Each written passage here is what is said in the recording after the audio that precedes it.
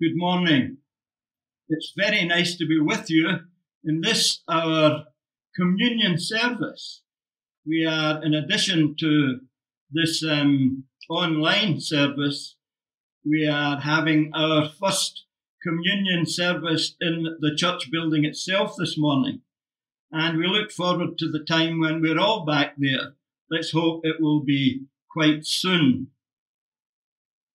Let's pray before we begin. Lord, help us. Bless us in our being cast down. Bless us in our despair. Bless us in our fear. We are wondering what's going to happen with the coronavirus. It seems to be going on and on, but we trust in you. We believe in you. We love you. Our hope is in you. Our help is in you. We look to the hills. Where does our help come from? It comes from the Maker of heaven and earth. Bless us all as a church and a community of the people of God, and protect us. Thank you for your Holy Spirit's presence with us. And although we can't see him and we can't hear him, we know he is with us because your word tells us this. And we know he is helping us, and he will guarantee even our resurrection on the last day. Bless us then in our little service today. In Jesus' name, amen. Well, the title of the sermon is The Bread from Heaven, and of course it is on the feeding of the 5,000.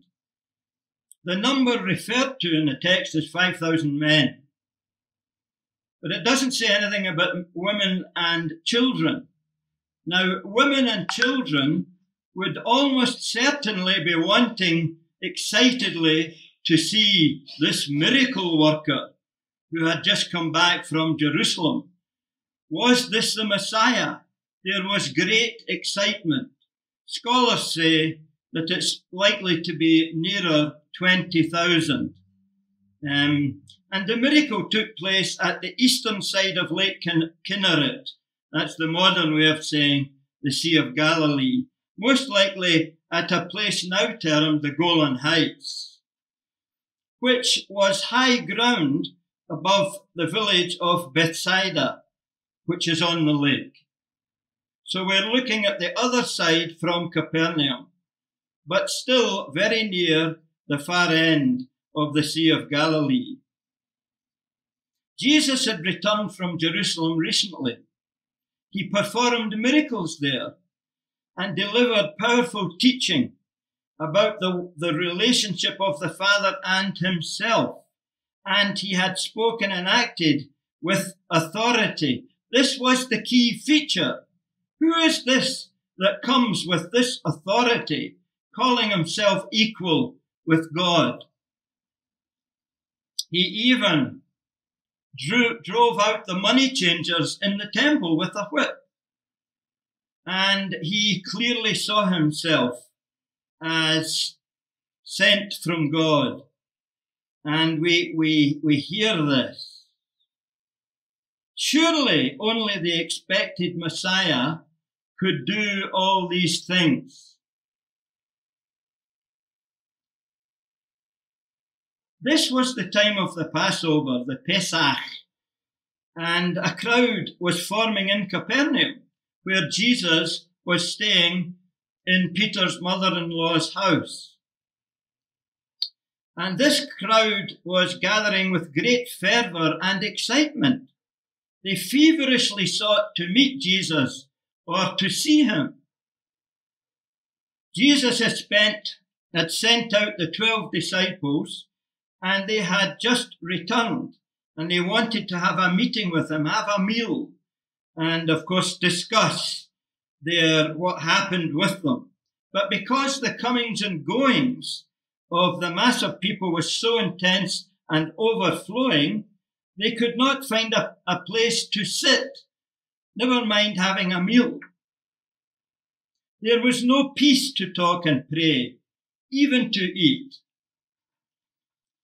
Capernaum, or better, Kupharnahum, that's what Capernaum means in Hebrew and in Arabic, which means the village, Kufar, the village of the prophet Nahum. This was a very small village, and it seems to have been completely overwhelmed by the gathering crowd who sought Jesus. The growing masses of Jews had come to a small village, the small village of Capernaum, seeking him out. A great number of Jewish people came from all over Galilee. We wonder where the crowd could come from. Galilee is sparsely populated. Well, there are around 200 Jewish villages scattered around Galilee, and at this time, each with a population of about 300 to 400. Tiberias was a larger centre of fishing on the lake, and it had a population of around 3,000. The crowd then would have gathered from all of the villages and from Tiberias. Also, some may have come from Jerusalem following Jesus.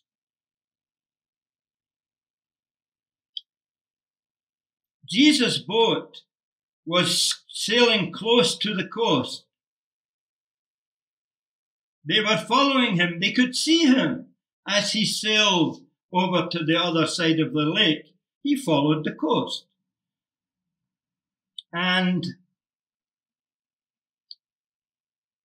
when Jesus got to Bethsaida on the other side of the lake and went ashore, he saw the great crowd. And he had compassion on them. They were like sheep without a shepherd. It was the time of the Passover. Yes, the great celebration of the liberation of the Hebrew people from Egyptian oppression. The crowd rapidly coming together would all be Jews who would have on their minds liberation from Egypt through the great leader Moses. Now they could see and hear the teacher and miracle worker, Jesus, the Messiah.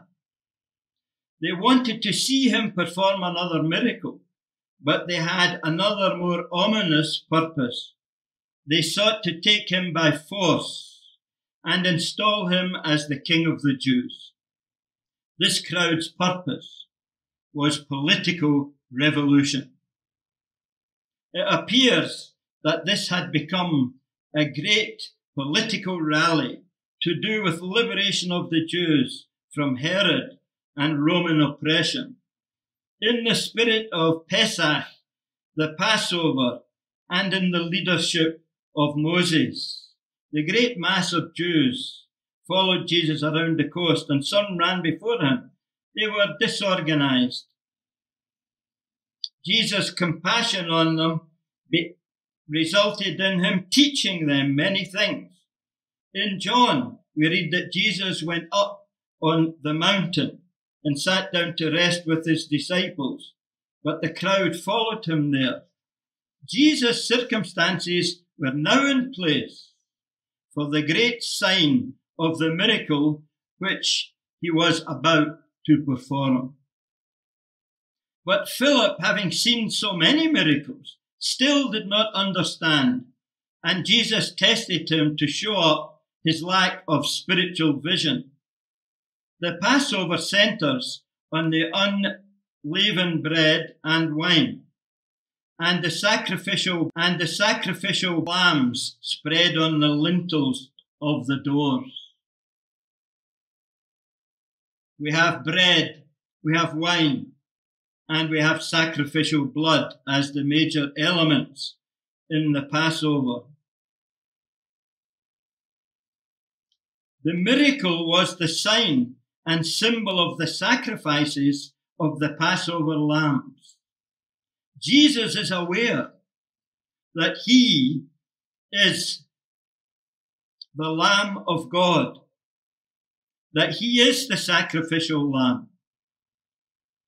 In the Holy Communion, first termed the Eucharist, the symbol of his body was bread, and in the haste of the Exodus, they ate unleavened bread and drank wine, which became the great symbols of their freedom from Egypt and their slavery to the Egyptians. The next bread they would eat was the manna that came from heaven every morning.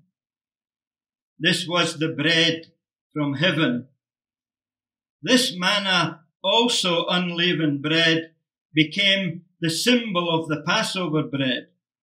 The manna was the bread from heaven.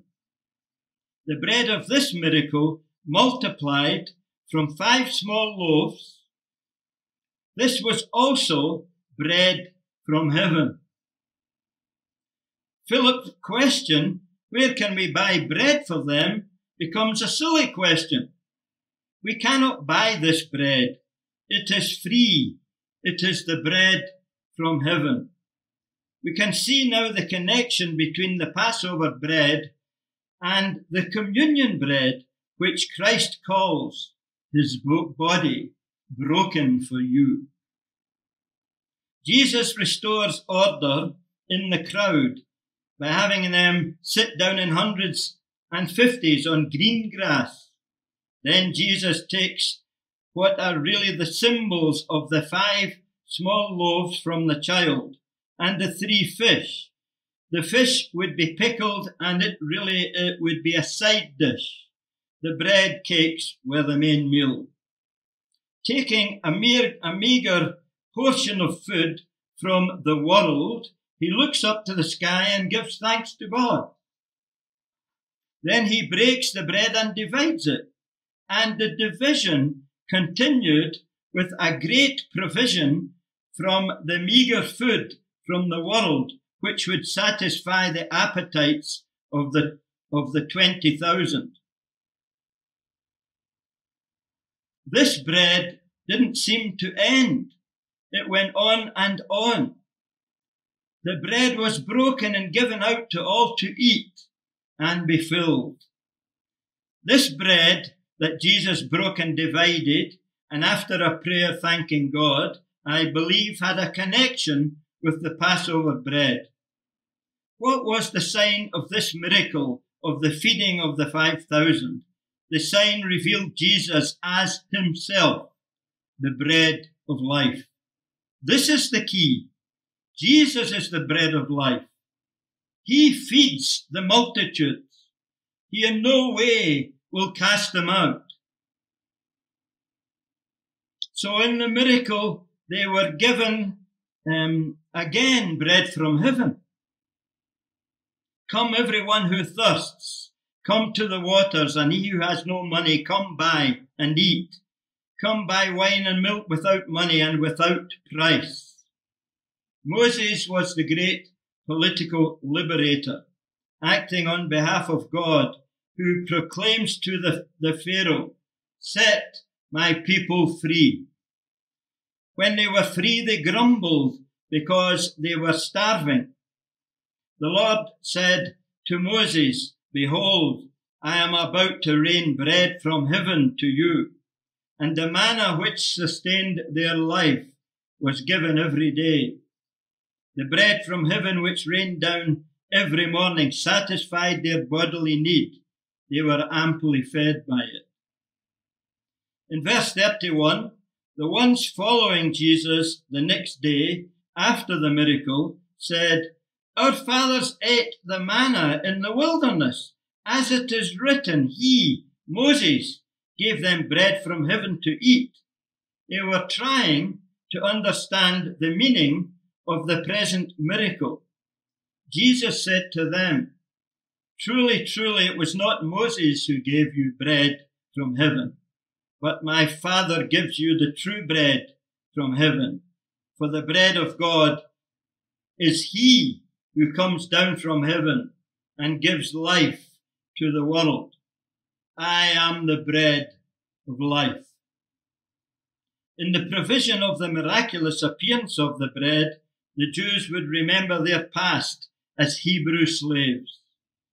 And so they saw a connection between the manna and the bread of the miracle, also rained down from heaven. For the second time they were given bread from heaven, but the manna was to satisfy the hunger of the body. This was the sign of provision from God. Through Moses, the manna was the sign of liberation. They were not liberated to starve, but to victory. They perceived the Messiah as a liberator in the form of the style of Moses. This was on their minds. They are in the fervour and excitement of the second Exodus, liberty from Roman oppression and oppression of Herod Antipas, the vassal king of the Jews, a king who was not Jewish, representing Roman rule. Jesus proved by the miracles to be the one sent by God, the Messiah, the greatest liberator, now seen in the shadow of Moses. The bread from heaven was the food of victory. The Jews did not get the true significance. They never did. Those who witnessed the miracle and ate the bread got the wrong message. They saw the sign of the miracle to be physical and this worldly, and indeed political. It heralded the beginning of the revolution, the rebellion against the Romans. And so the crowd were fired up. They had received again the bread of liberation. And they did. But it was not liberation from the oppression of the Romans, but from their own sin, which was in reality their first prison. We read then about the return journey to Capernaum. In the evening after the miracles, the disciples got back in the boat to return to Capernaum. You will remember, Jesus remained. I think he was seeking to withdraw and to hide as he perceived that certain members of the assembly were about to take him by force to make him king. They wanted now a coronation of a worldly king, as Saul had been. So Jesus, when he could slip away under the cover of night, when not seen, walked on the water and caught up with the boat the disciples were in. If we didn't remember the miracle of the water, walking on water, as following on from the feeding of the 5,000, I'm reminding you now. This miracle was on the same day as the feeding of the 5,000, two miracles. But there was a third miracle.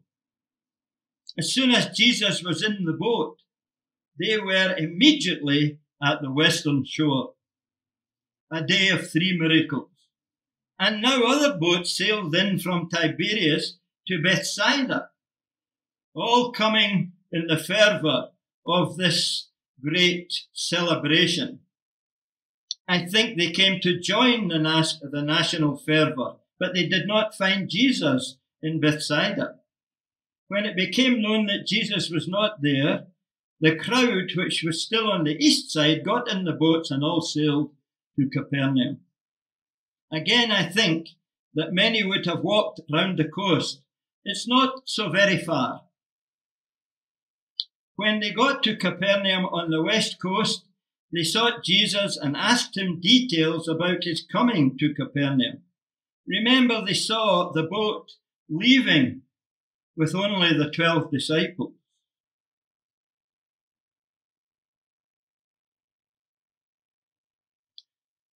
And they were puzzled about how he could have got back to Capernaum. Jesus did not answer the query. Rather, he cautioned them. Truly, truly, I say to you, you are seeking me not because you saw signs, but because you ate your fill of loaves. And this worldly motive. Then the profound words in verse 27 of chapter 6.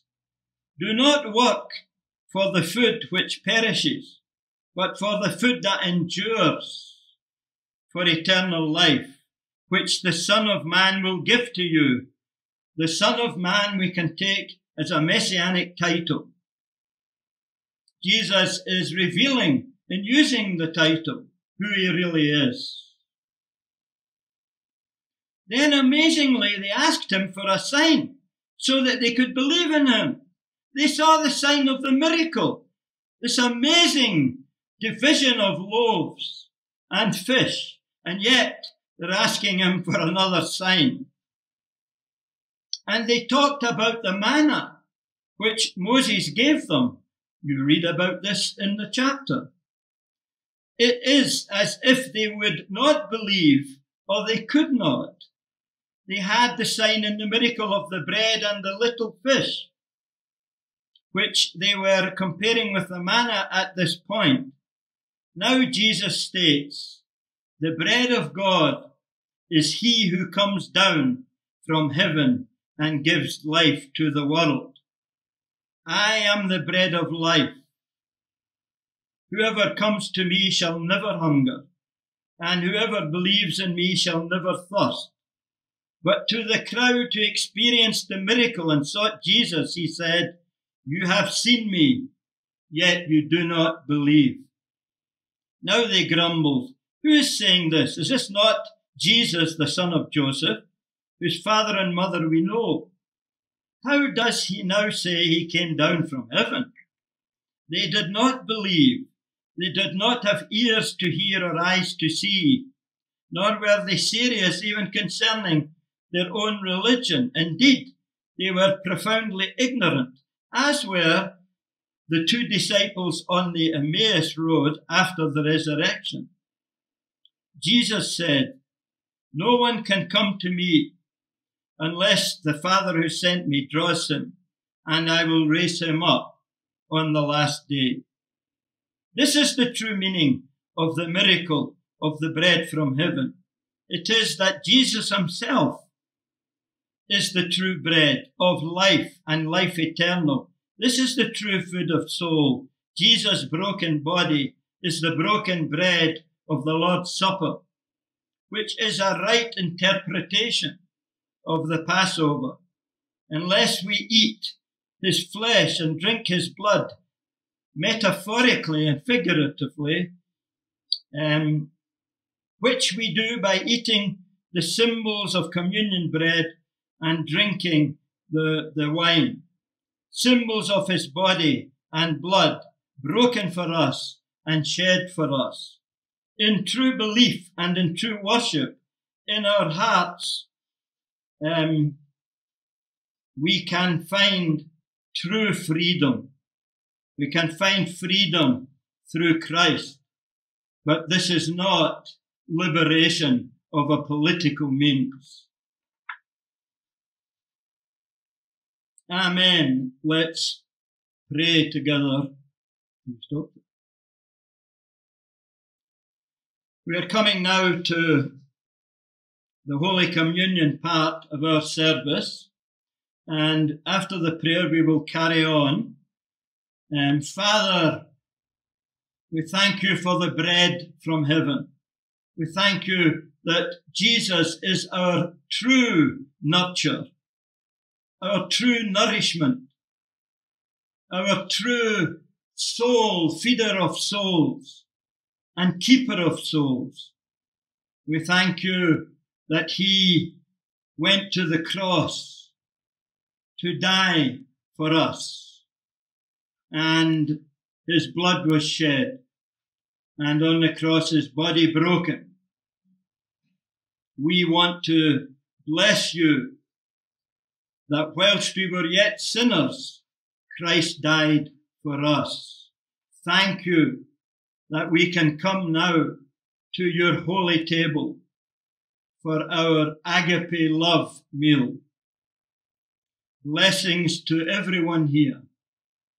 May they understand and know deeper your great nature of love and of provision and of forgiveness. For Jesus' sake, amen.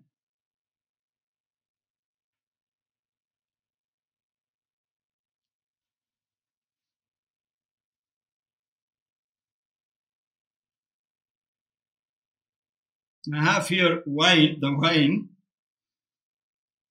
and the bread. It's out of sight, but I thought I'd better let you see it before we carry on. The coronavirus cannot defeat us. We have the bread of life. The food of the world for the stomach cannot save us. We have the bread of life. We have in this bread and this wine that I have just raised up the symbols of eternal life. Jesus died for us in our place. And if we are born of the Spirit, we are going to heaven. If we become sick or not, let us obey the command of Jesus to love one another. Let us not fear, but in the love that drives out fear, let us take up our faith, believing, trusting, and obeying, and continuing in true peace. Though we walk through the valley of the shadow of death, we will fear no evil. If God is for us, who can be against us? Neither life nor death, nor angels nor rulers, nor things present or things to come, nor powers, nor height, nor depth, nor anything else in all creation will be able to separate us from the love of God in Christ Jesus our Lord. Jesus said, "Come to me, all who are heavy laden, and I will give you rest. Take my yoke upon you, and learn from me, for I am gentle and lowly of heart, and you will find rest for your souls. I am the bread of life. He who comes to me shall not hunger, and he who believes in me shall never thirst. He who comes to me, I will not cast out." Jesus Christ is risen. He stands among us as the living Lord and invites us to his holy table. It is his table, not ours, and he has prepared it for his disciples. In his name, we invite you to the joyful feast, all who turn from their sins, trust in him as their Saviour, and seek to live a new life in the power of the Holy Spirit, his Spirit, and at peace with their neighbours, caring for one another, not judging, forgiving. Hear the words of the institution of the Lord's Supper. According to the Apostle Paul, the Lord Jesus, on the same night in which he was betrayed, took bread, and when he had given thanks, he broke it and said, "Take, eat. This is my body, which is broken for you. Do this in remembrance of me."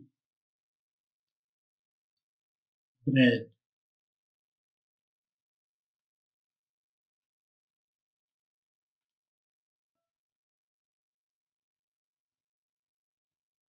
In the same way,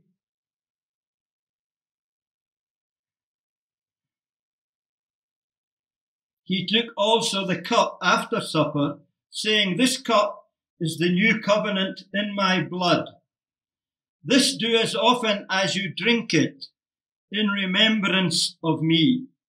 For as often as you eat this bread and drink this cup, you proclaim the Lord's death till he comes." And as the Lord Jesus on the night of his arrest took bread, so I take these elements of bread and wine. to be set apart from all common use to this holy use and mystery.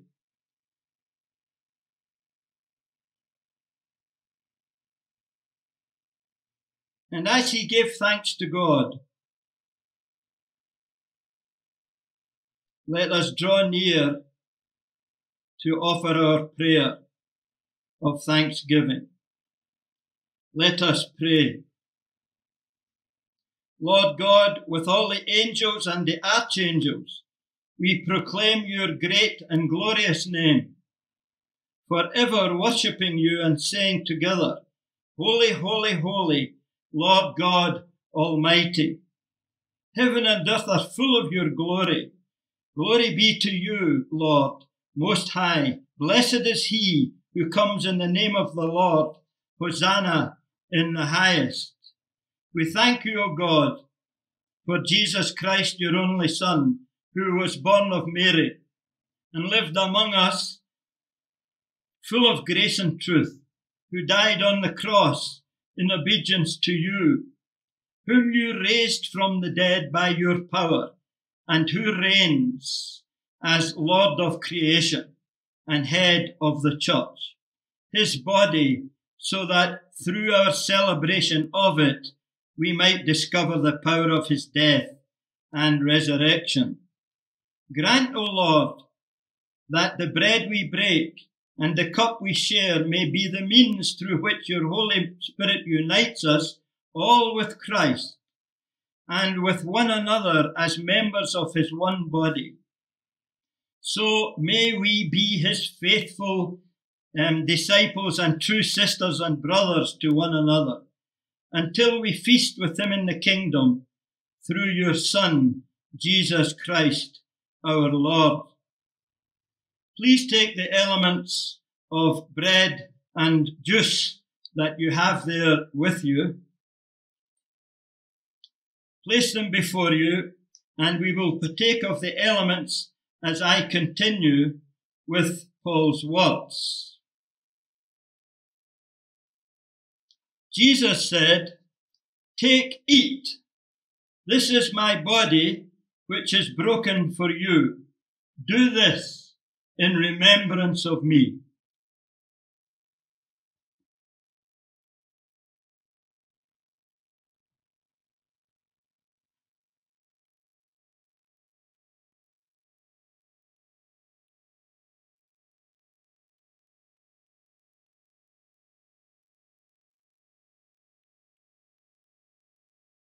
Jesus said, This cup is the New Testament in my blood. Do this whenever you drink it in remembrance of me.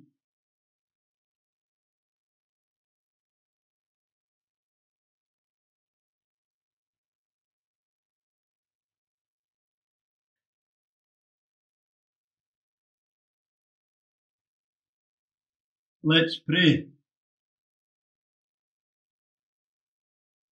Thank you, Lord Jesus. We hear your words in Psalm 22. From the cross, you said you are a worm and not a man. You have been mocked, whipped, and finally hung on the cross. But because of this, we are saved. Because of your suffering. And of course, we understand your suffering is mainly spiritual, not physical. We are granted forgiveness from sin, reconciliation with God, and eternal life in heaven, in the glory of the great Trinity, the three persons.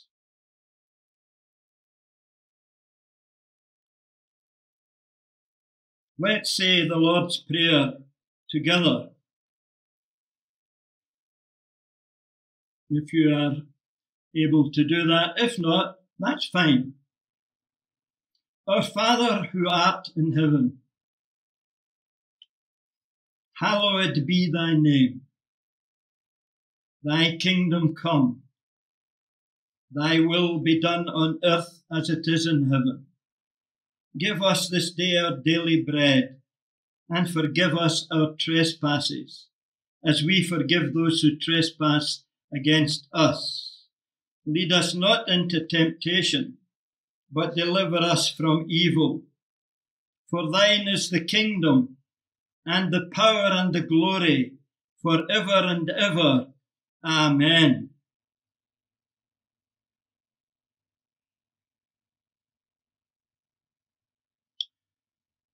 May the God of hope fill you with all joy and peace in believing, until by the power of the Holy Spirit you overflow with hope.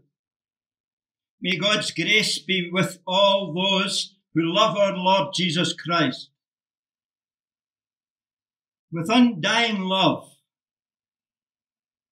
may the God who gives us peace make you completely his, and keep your whole being, spirit, soul, and body free from all fault at the coming of our Lord Jesus Christ.